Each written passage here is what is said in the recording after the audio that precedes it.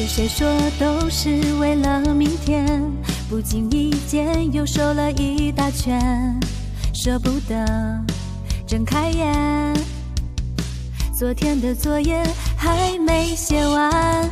是谁说毕业还很遥远？一转眼却就要说再见，好多梦没实现，才明白有种时间叫从前。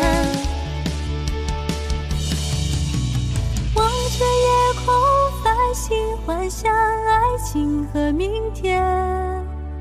望着头顶那纷飞的纸片，那是最美的风景线。纵然前方有许多冒险，纵然从今后有许多考验，纵然生命中有千万艰难，只要你在我的右手边，从没改变那青春的约，从没说再见，绝不会再见，从没想过和你携手并肩，才发现你一直都在我右手边，才发现你一直都在我右手边。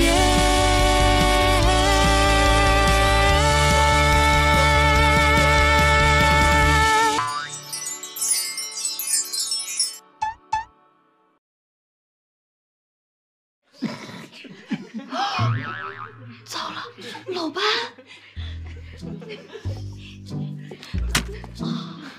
坏了坏了，摊上大事儿了！谁干的？谁干的？给我站出来！要死了要死了，这回我真的要死了！我只给10秒钟时间，赶紧给我承认！撞枪口上了，怎么办？怎么办呀？3、2、1，哎，额姐，害怕了吧？不敢说了，要不要我帮你啊？啊！站下去，给我站起来！你站起来！我？你笑什么笑？我没在笑。嬉皮笑脸，油嘴滑舌。说谁干的？老班，我要是说了，你该不会落井下石吧？我是这种人吗？是。坦白从宽，说谁干的？糟了糟了，新来的不懂老班套路，他就是那种人，死囚蛋肯定会举报我的，还是先自首吧。是我。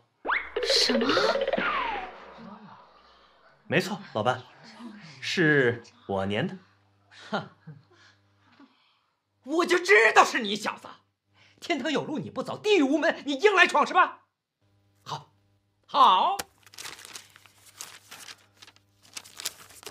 挨个传上看看啊。这是我上个月拍的照片，我特意放大，看看是谁开小差，是谁。我之所以用这种摄影艺术专为技术，就是想给某些人主动承认错误的时间。可某些人呢，不以为耻，反以为荣。你看看人家陈哲，比你优秀那么多，还那么努力，你有什么理由不努力？比我优秀的人都那么努力，那我努力又有什么用？你无可救药了，陈秋许，你无药可救了都。哦，对了，你现在整天除了睡觉就是玩篮球，你给我拿来。那，我告诉你，这个我没收了。什么时候你成绩上去了，什么时候你再玩。成绩？你整天就是成绩，成绩有什么用？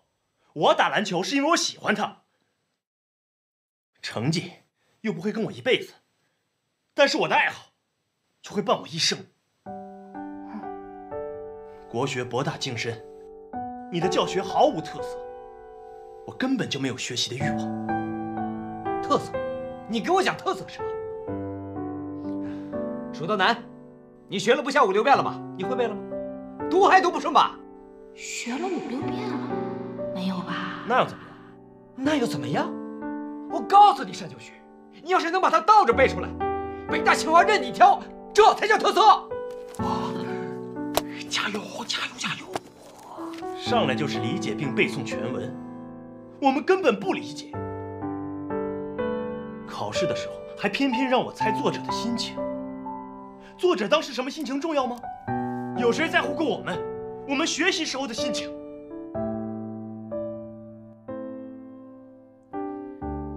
来，你来讲，我理解一下你的心情。来，上来。啊，来呀！啊！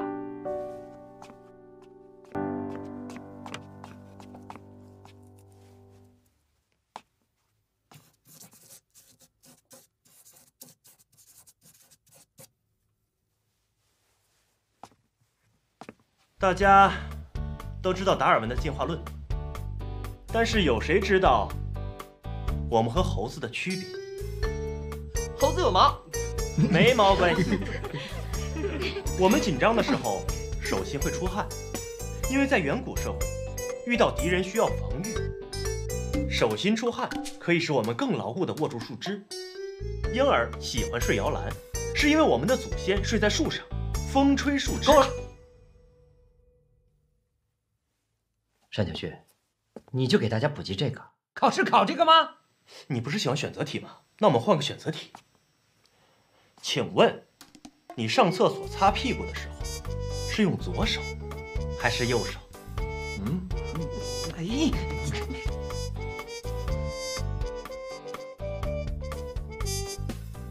我选左手。要是我的话，我选卫生纸。别叫，安静！这就是你教给大家的知识啊，老班，我并不是在教大家知识，而是在教你如何去教学。教育的关键不在于枯燥的理论，而是在于与时俱进。老一套的东西不再适合我们，更不适合当下这个时代。安静，别鼓掌！我看谁给他鼓掌呢？哇，这个老大，我跟定了。我也是，太有魄力了。单小轩，像你这样的学生，我真是少见。老班，像你这样的老师，我真是见多了。你现在不努力，你长大能干什么呀？当老师啊！别笑，安静。单秋旭，你的字典里有没有“尊重”这两个字？老班，我压根儿就没有字典。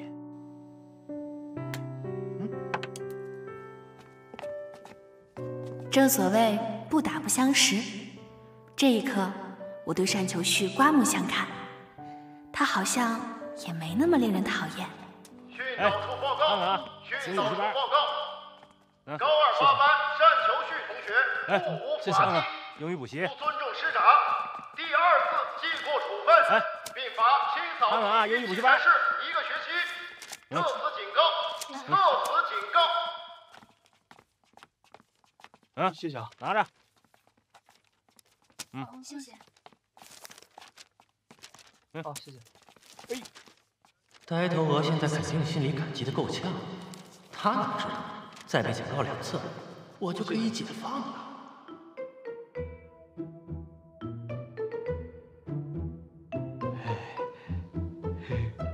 旭旭啊，这才1天的时间，你就交到了真心的朋友了？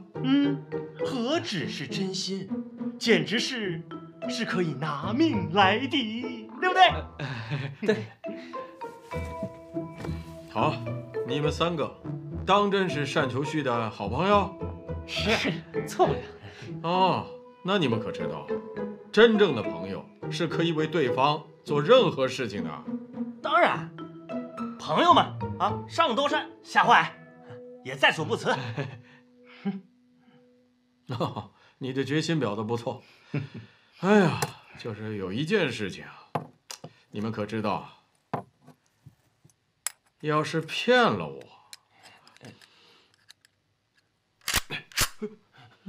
那后果可是很严重的。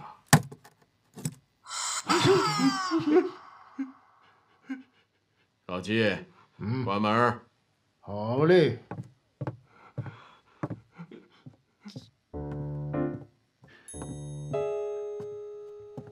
沈总，我都检查过了，附近没有警察，办公室隔音，到时候真要测出说谎者，哼，就算打死了，也没人知道。那尸体啊，我已经准备好了浓硫酸，到时候绝对连渣儿都剩不下。好，你去拿测谎仪，我上个洗手间。好嘞，一块儿去啊！不了。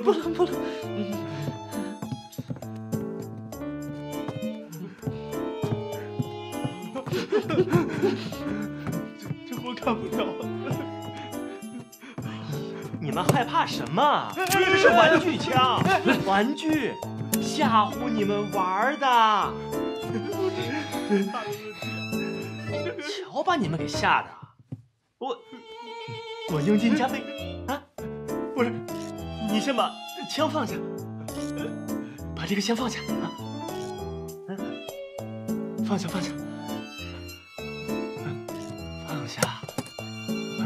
我们啊，还是学生，我们选择不干了啊，定金也不退了，我们回学校搬砖去了啊！你不用怕，这是玩具枪啊！哎，你别跑啊！怂蛋！哎呀，旭旭啊，你知道“朋友”的“朋”字怎么写吗？想说什么，直接说吧。2月为朋，做任何事情一定要脚踏实地，不要总想着走捷径。你这种侥幸心理是很可怕的。老季，送客。旭旭，请吧。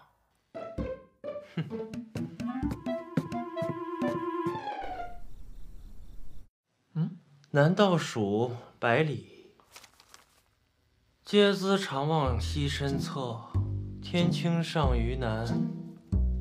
什么呀？坦克，你不会真的要考清华北大吧？老潘那种骗人的鬼话你也信啊？就是啊，反正一时半会儿也走不了。既然这么厉害，倒不如好好陪他玩玩。哎，你们知道王月娥家住哪儿吗？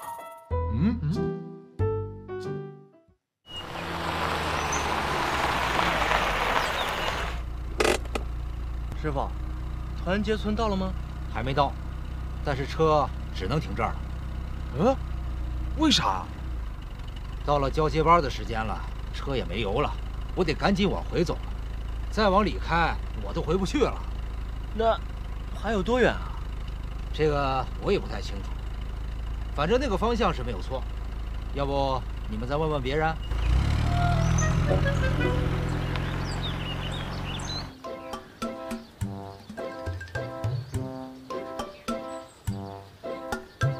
快点，走！1、2、1、2、1、1、2、1、2、1。有多远啊？爸，快点啊！我不走了，我不走了。哎呀，你快点啊！打死我也不走了。快点！胜利就在眼前，努力！加油！快走！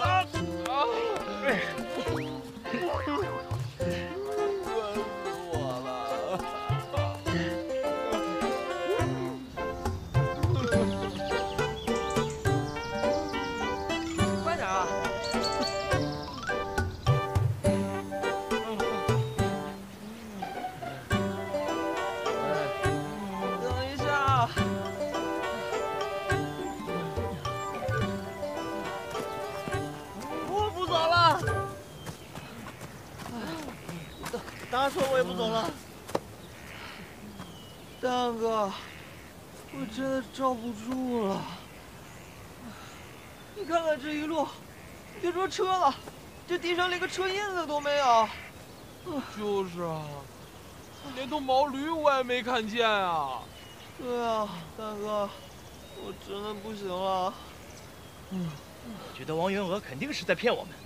他爸怎么可能住在这种地方？哎呀，我害怕坐那种三轮车。你们把我绑住，固定在车斗里，我一定要坐上车，不然我誓不为人。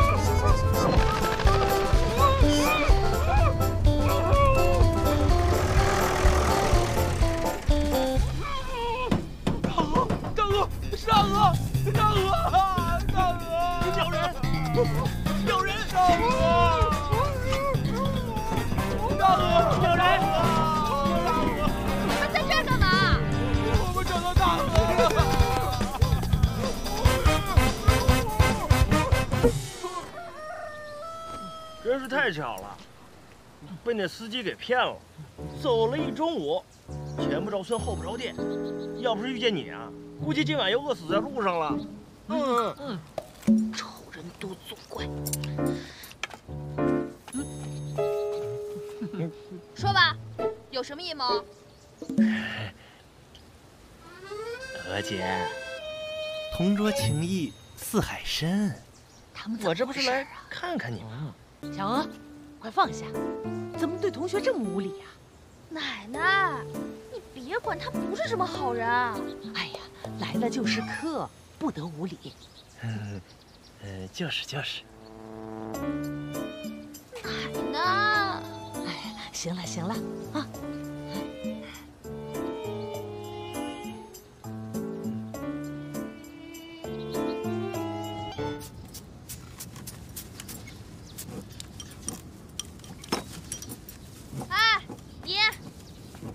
干什么？家里没盐了，你去对面的小卖部看看有没有盐。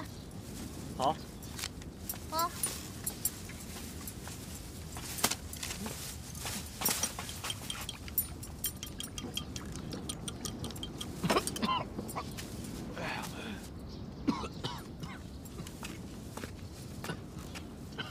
我去看了，超市里有盐。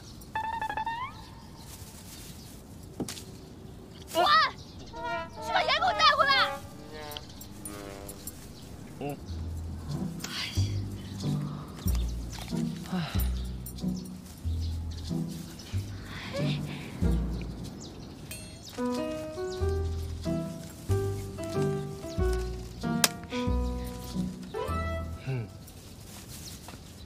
气死我了！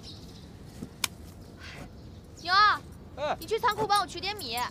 好，我去。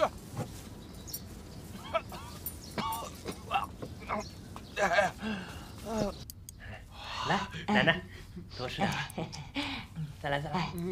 你们都是小娥的同学啊？对，同班同学，同一排。我还跟王月娥是同桌呢。真好，小娥啊，看看你同学多好啊，大老远的从城里跑来找你玩儿。一会儿吃完饭呐，带他们出去转转。农活啊，留着等你叔回来干。这进城的车每天啊早上就这一趟，你们啊今天晚上就在这儿住下，明天再一起走。是奶奶。多吃点啊！来，多吃点。愣着干什么？快吃啊！菜真香。香啊，就多吃点儿。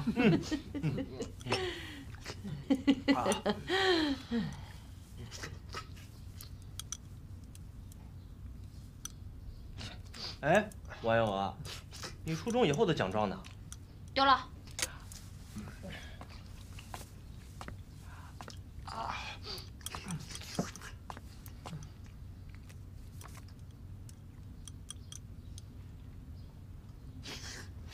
哎，奶奶，这是谁呀？这个呀是小鹅。时间过得可真快，这一晃啊10几年过去了。给我！谁让你随便乱动我东西了？辣条堵不了你嘴了是吧？哎呀，这孩子。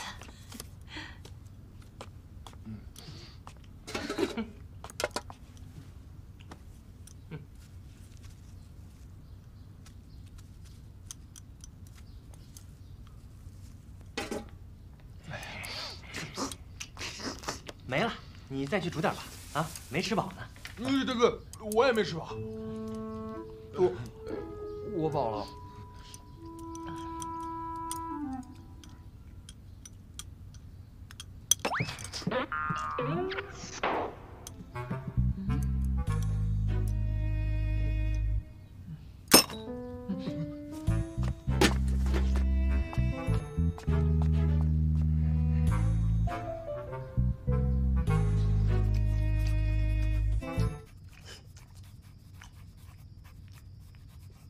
哎，我真没想到，陈哲竟然和你是发小。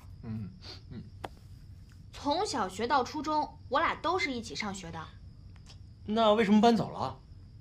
有钱了呗，家里做生意赚了些钱，就住城里了。那他一直都这样吗？是啊，他一直学习很好的。我说的不是这个，我说的是人品。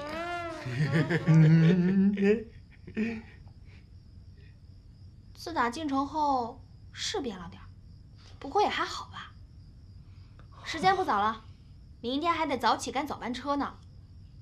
你们仨确定在院子里睡？无比确定。我要星月夜，我要感受一下梵高先生当年的感觉。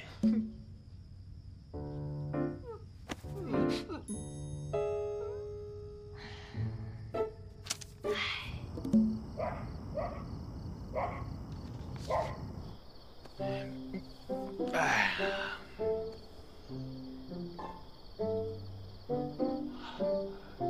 木棍儿，干嘛呢？爱情大魔咒没听过吗？什么爱情大魔咒？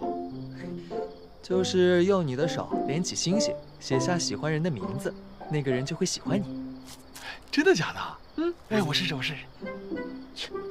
幼稚，太幼稚。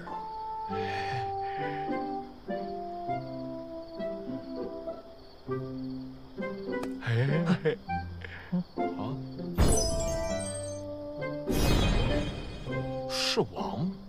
不对，出头了，是风。是王吧？嘘，那小点声，别让鸟人听见了，去打小报告。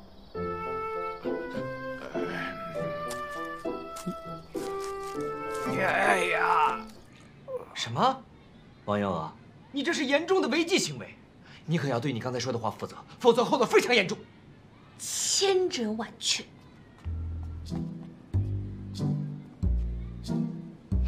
王幺娥，你这是行贿行为。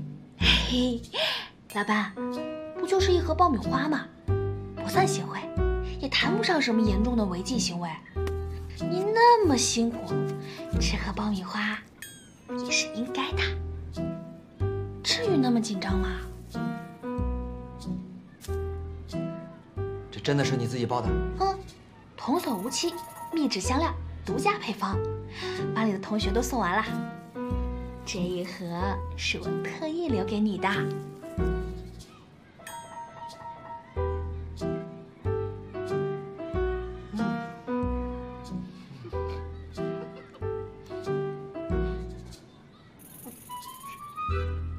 好香啊，感觉飞到了云彩里。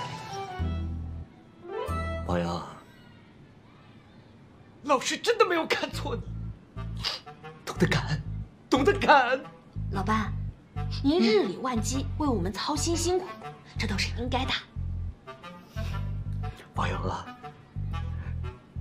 难得你能理解老师的难处。哎，对了，新来那个单秋旭是个刺儿头，他没欺负你吧？没有。再说了，他哪敢呢？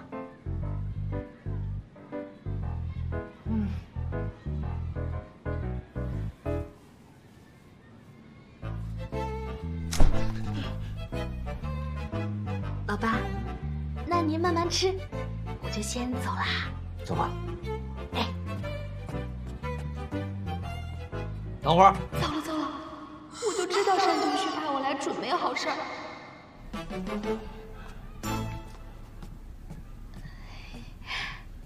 老爸，还有什么事儿？我怎么尝出了一种特别的味道？啊？怎么会？什么味道？似曾相识的感觉。哎，别压我呀！看什么呢？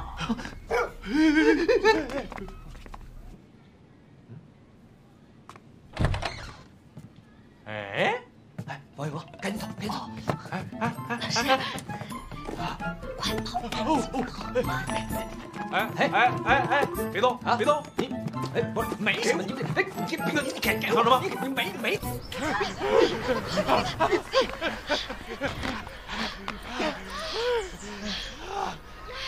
你们说，老班会不会追出来啊？追什么呀？他肯定尝不出来。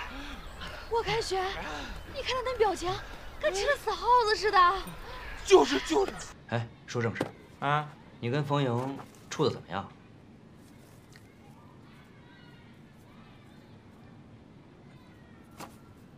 说话呀！女人心，猜不透，一言不合就生气。哇，好厉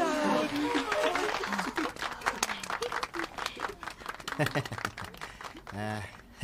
这是金属镁，很多金属还有它们的化合物，在灼烧的时候都会使火焰呈现出特殊的颜色，我们称之为焰色反应。很好。哇，好厉害啊！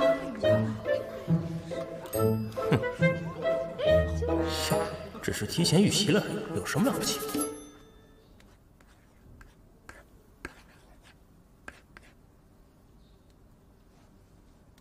大哥，进贡给你的是什么呀？那，幼稚。奇怪了，我这右眼皮怎么老跳啊？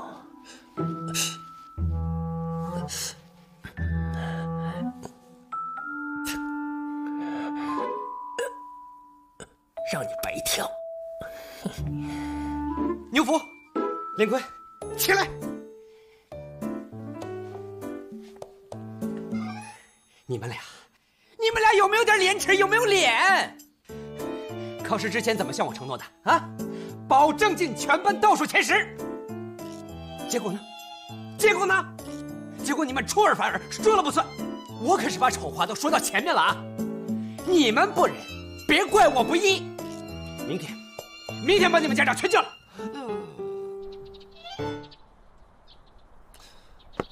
哎，你俩这法能行吗？能行。从小学到现在，我每次开家长会都是花钱雇人去。哎呀，只是去和老班说几句话而已，站着就能把钱给挣了，多简单的事儿啊！简单，这是去送礼好不好啊？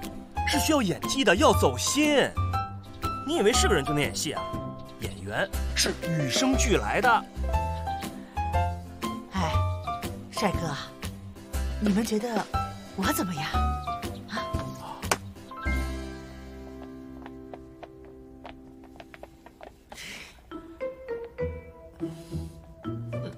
奶奶，您一会儿就是我亲奶奶。哎呦，您可得给我好好演呐，不然我这么辛辛苦苦攒的零花钱就白花了。我说木棍啊，你放心就好，不就是给老师送礼，托人情吗？我呀，对这个角色已经分析过了，他呀要分3个层次、4个阶段和5种不同的演绎方法的。专业呀，奶奶。那是 Give me 5。你亲眼看到的，我亲眼看到的。你亲眼看到我们班主任被暴打，我亲眼看到的。你亲眼看到我们班主任在办公室被阿姨暴打，我亲眼看到的。好样的，姜还是老的辣，下死手，招招毙命。哎，你说会不会惹上什么麻烦呀？谋事在人，成事在天。反正我提的单你都打了。不过话说回来，我爸妈也是当老师的，真是360行，行行不容易啊。不就是考进了班里倒数前10吗？你俩好好用功不就行了？你说的倒是简单，有本事你把蜀道难你给我倒着呗，那我也能考进清华北大。说的也是，老班就会瞎整，谁信谁真傻。有哪位同学去过四川重庆？举手给老师看一下。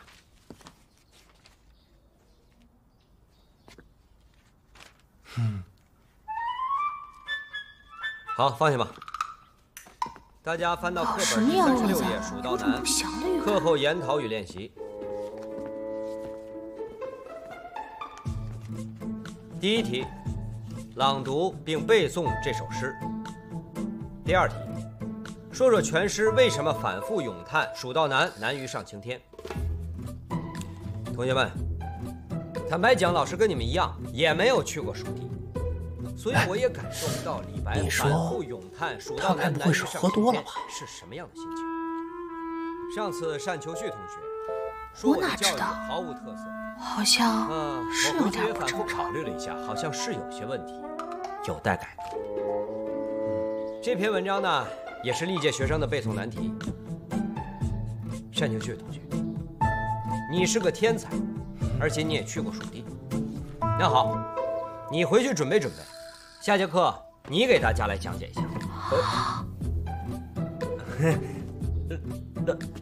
老班，我，对，就是你啊。不过你不用担心啊，讲不好没关系，坐下吧。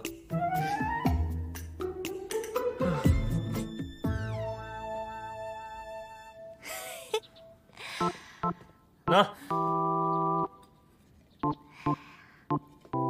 枪打出头鸟，这简直就是赤裸裸的报复。我觉得吧，老班说的没错，你想有作者的心情，那就得和作者有一样的处境才行。哦，那你的意思是让我坐飞机去蜀道，拿着课本边喝酒边爬山，体会李白的心情？想要揣摩到位，那就必须得考虑作者创作时的环境因素。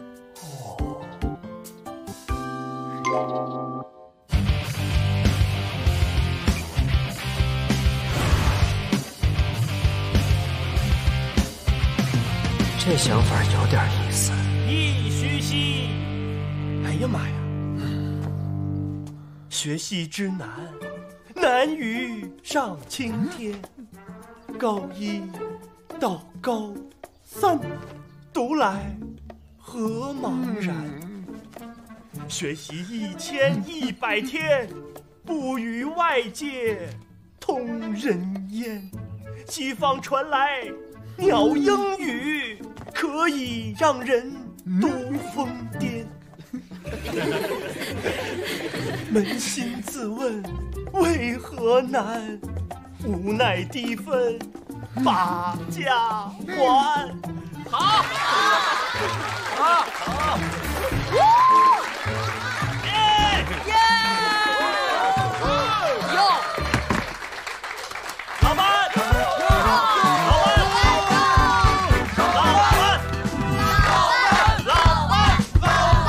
春花秋月何时了？往事知多少？1、2、3、4。春花秋月何时了？往事知多少？小楼昨夜又东风，故国不能回首月明中。悠然意气应犹在，世俗言谈，问君能有几多愁？恰似一江春水向东流，向东流。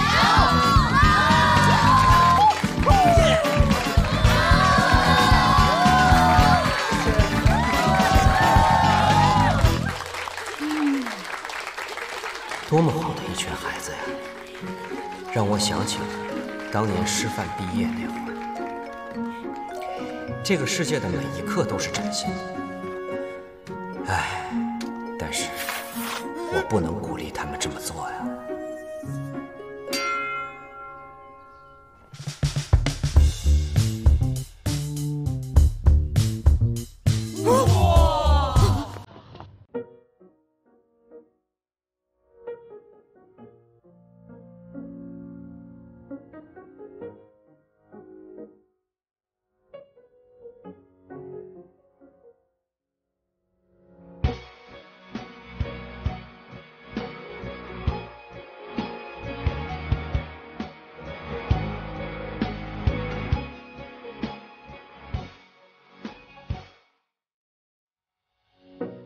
我们乐此不疲。